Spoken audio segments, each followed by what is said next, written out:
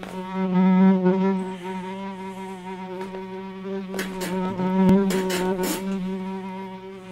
on. So close. So close. Oh. Do you have a Band-Aid? Because I scraped my knee when I fell for you. Get it? Because pickup lines, they're pretty annoying. Hiya folks, Fruit and Doggy here, talking today about some aggravations and annoyances. And this is certainly not an original complaint by any means. And it is telemarketers. Boy, doesn't that make you excited. Getting unexpected phone calls from people you don't know trying to sell you something you don't want. Never an enjoyable experience. And I have to... sorry, trying to fix something real fast. Anyways, I think there's a few things about telemarketers that can be especially annoying to me. And what comes to my mind first is the automatic phone calls, the automated telemarketers. And what I find especially annoying is when they call, you answer, and then it disconnects immediately. It doesn't even give you the message. So you put aside anything else you were doing to go answer the phone real fast, take care of it, and it would be poetic justice, or I'd say poetic justice, if the phone rang on me and the exact same thing happened that I'm talking about. But at least do your spiel, at least try to sell me something or tell me about something. But whatever the program is, whatever this machine is doing, I really hate when it doesn't even give me a message. And I mean, I would just ignore it and hang up at the first 5 seconds anyways, but I at least would maybe feel a little comfortable thinking, oh, well, maybe they won't call again. And what I will certainly admit that just comparing notes to other people and talking to others who get these phone calls, I feel pretty fortunate that I don't get them more often. They're pretty infrequent for me, but other people, I've heard that they get recurring phone calls from the same company on a regular basis, and I feel very happy that it doesn't happen to me too often. It's just annoying when it does. And the other type of telemarketer that really annoys me is the one that doesn't listen. Now, I understand you're just doing your job. You're probably following a script, and I can appreciate that 100%. You are basically a form of customer service combined with sales, and you have a job to do. And it is a very unpleasant job because, as I've already started this video off by saying, nobody really likes these phone calls. So you're starting off on a negative to begin with. And it's such a cultural understanding in our country, in our society, that you're basically just a common theme to trounce upon. You're not as bad as a lawyer, but we'll certainly tarnish and target and make fun of telemarketers all day long. And like I already said, I can empathize with the person who's just trying to do their job, who is merely doing what they're being paid to do. And because they're working with people who probably don't want to talk to them in the first place, they probably do have a pretty set script that they have to follow, because they don't want to aggravate, they don't want to step outside of a preset set of lines, because those were devised in such a way that maybe in theory want to aggravate people, or at the very least the company, the business that's paying them to do this, can say that it's like, hey, you followed the script, you did what you're supposed to, so even if the person got mad at you, that's not your fault. Just keep calling. But if they were to go freelance, to go off on their own, say their own things, then that person could be held accountable. Well, what did you say? What did you do to make them mad and upset? And that'd be a lose-lose situation. But what annoys me is when, I'm receiving this unsolicited phone call. I don't want to talk to you. I just want to be done. And I try to be reasonably polite because I can understand their position. So I'll be like, hey, I'm not really interested. That doesn't appeal to me. That doesn't interest me. I have no desire to do that. And they won't take that no. And I just don't understand, script or not, why you would not listen. Why you would think that if I just keep saying what I've been saying this entire time, and you've already said no to once, well, maybe if I keep plowing right ahead, you'll change your mind, you'll change your tune. You just listen another 10, 20, 30 seconds, however much time I can stretch this out, and yeah, you'll agree to buy something.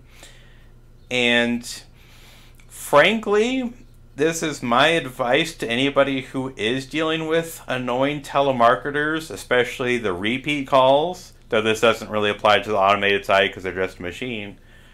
But if you keep getting these calls, I do recommend that you progressively get ruder, meaner, and yes, even nastier. And this doesn't mean anything as far as saying anything threatening, saying anything raunchy or crude, lewd, but your tone, your intention is to show that you're losing your patience, which you are, and to just put your foot down. It's like, so I'll give an example. So if the phone call is going on too long already, it's like, I will very pointedly say, it's like, I am not interested. I do not want to talk to you about this anymore, and I don't receive any more phone calls about this. And then I will promptly hang up, shutting the door in their face so they can't try to get out any more words, try and convince me otherwise. And frankly, I don't even want to hear an apology at that point. Not that they would likely be forthcoming with one. I just want to put an end to the conversation. So that's the first thing I'll do if the telemarketer is being a little pushy. And if I get subsequent phone calls, then I will just keep reinforcing that point. It's like, I have already said I am not interested in receiving these phone calls, and I insist that you take me off this call list. Then hang up. And, as that keeps happening, the tone gets more insistent, more demanding, and angrier. And at some point it will stop because, one, it's going to be crystal clear that you're not going to be buying anything from them. So they're barking up the wrong tree and they're wasting their time. And then two, they don't really want to talk to somebody who's angry and upset and shuts them down immediately. Again, they're barking up the wrong tree and they're wasting their time.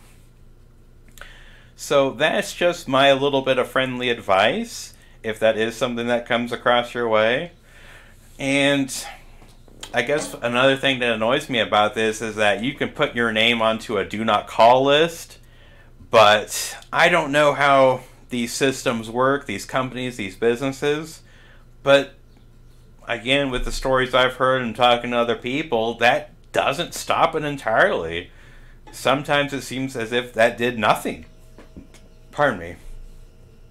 So that's really something that I'm not on a do not call list as far as I know, but that would drive me crazy. If I specifically put myself on a list where I'm supposed to not receive telemarketing calls, and these companies, these businesses were ringing me up anyways, I'd be really frustrated and upset about that.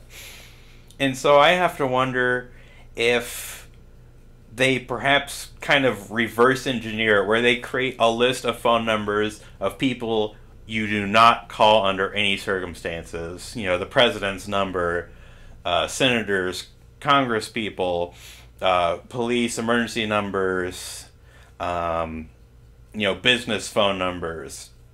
I could see them compiling a fairly exhaustive list of numbers that you just don't call. And then basically, maybe almost like a random number generator, it would just go to an automatic system and they're going to call any number that shows up that otherwise doesn't make their do not call list. I think it would take a lot of work to generate all those numbers that you want to call, but once you have that, and then as you expand it to include disconnected numbers, numbers that are non-existent, over time you would have a list of, you would have a pretty complete list, and then any other number that exists is free game. And in theory, telemarketing isn't a scam, but, I'm the type of person who I'm never going to buy anything from a telemarketer. I don't care what you're selling. It's unsolicited. I don't know that you're legitimate. If I'm interested in buying whatever you're selling, I'll look it up myself. But that's me. That's my personality.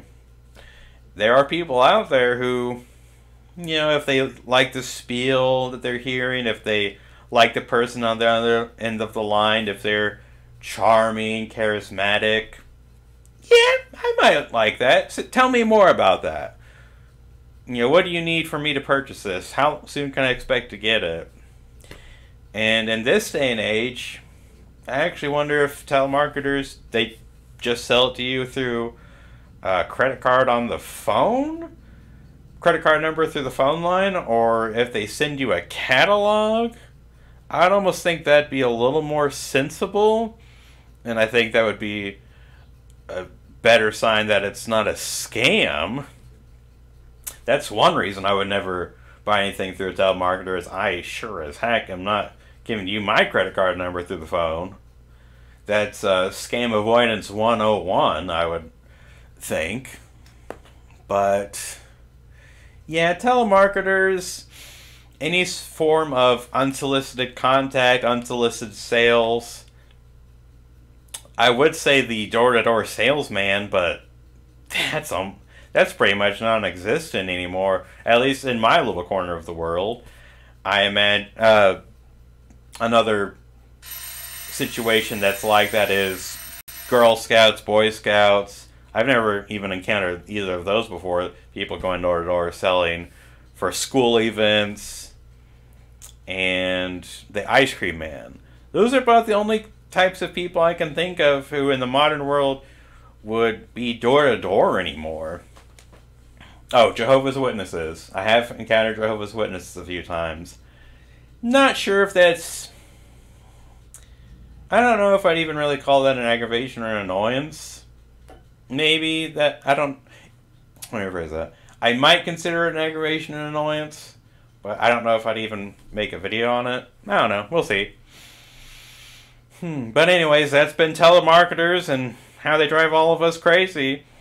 That's everything I can think of on the subject, so thank you very much. And as always, fruitin' doggy.